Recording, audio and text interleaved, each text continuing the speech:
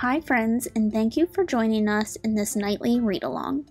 Don't forget to ask your parent to subscribe so you don't miss any future chapters. Now here's Miss Kate with tonight's chapters. 1. Tucker. A mouse was looking at Mario. The mouse's name was Tucker, and he was sitting in the opening of an abandoned drain pipe in the subway station at Times Square. The drain pipe was his home. Back a few feet in the wall, it opened out into a pocket that Tucker had filled with bits of paper and shreds of cloth he collected. And when he wasn't collecting, scrounging as he called it, or sleeping, he liked to sit at the opening of the drain pipe and watch the world go by. At least as much of the world as hurried through the Times Square subway station. Tucker finished the last few crumbs of a cookie he was eating, a Lorna Doone shortbread he had found earlier in the evening, and licked off his whiskers. Such a pity, he sighed. Every Saturday night now, for almost a year, he had watched Mario tending his father's newsstand. On weekdays, of course, the boy had to get to bed early, but over the weekends, Papa Bellini let him take his part in helping out with the family business. Far into the night, Mario waited. Papa hoped that by staying open as late as possible, his newsstand might get some of the business that would otherwise have gone to the larger stands, but there wasn't much business tonight. The poor kid might as well go home, murmured Tucker Mouse to himself. He looked around the station. The bustle of the day had long since subsided, and even the nighttime crowds, returning from the theaters and movies, had vanished.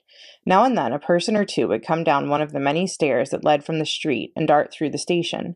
But at this hour, everyone was in a hurry to get to bed. On the lower level, the trains were running much less often. There would be a long stretch of silence, then the mounting roar as a string of cars approached Times Square, then a pause while it let off old passengers and took on new ones, and finally the rush of sound as it disappeared up the dark tunnel. And the hush fell again. There was an emptiness in the air. The whole station seemed to be waiting for the crowds of people it needed. Tucker Mouse looked back at Mario. He was sitting on a three-legged stool behind the counter of the newsstand. In front of him, all the magazines and newspapers were displayed as neatly as he knew how to make them. Papa Bellini had made the newsstand himself many years ago. The space inside was big enough for Mario, but Mama and Papa were cramped when they each took their turn. A shelf ran along one side, and on it were a little second-hand radio, a box of Kleenex for Mama's hay fever, a box of kitchen matches for lighting Papa's pipe, a cash register for money, which there wasn't much of, and an alarm clock for no good reason at all. The cash register had one drawer, which was always open. It had gotten stuck once, with all the money the Bellinis had in the world inside it, so Papa decided it would be safer never to shut it again. When the stand was closed for the night, the money that was left there to start off the new day was perfectly safe, because Papa had also made a big wooden cover with a lock that fitted over the whole thing. Mario had been listening to the radio. He switched it off. Way down the tracks, he could see the lights of the shuttle train coming toward him. On the level of the station where the newsstand was, the only tracks were the ones on which the shuttle ran. That was a short train that went back and forth from Times Square to Grand Central, taking people from the subways on the west side of New York City over to the lines on the east. Mario knew most of the conductors on the shuttle. They all liked him and came over to talk between trips. The train screeched to a stop beside the newsstand, blowing a gust of hot air in front of it. Only 9 or 10 people got out. Tucker watched anxiously to see if any of them stopped to buy a paper.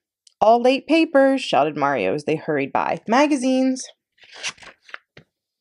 No one stopped. Hardly anyone even looked at him. Mario sank back on his stool. All evening long, he had sold only 15 papers and 4 magazines. In the drain pipe, Tucker Mouse, who had been keeping count too, sighed and scratched his ear. Mario's friend Paul, a conductor on the shuttle, came over to the stand. "Any luck?" he asked. "No," said Mario. "Maybe on the next train." "There's going to be less and less until morning," said Paul. Mario rested his chin on the palm of his hand. "I can't understand it," he said. "It's Saturday night, too. Even the Sunday papers aren't going." Paul leaned up against the newsstand. "You're up awfully late tonight," he said. "Well, I can sleep on Sundays," said Mario. "Besides, school's out now.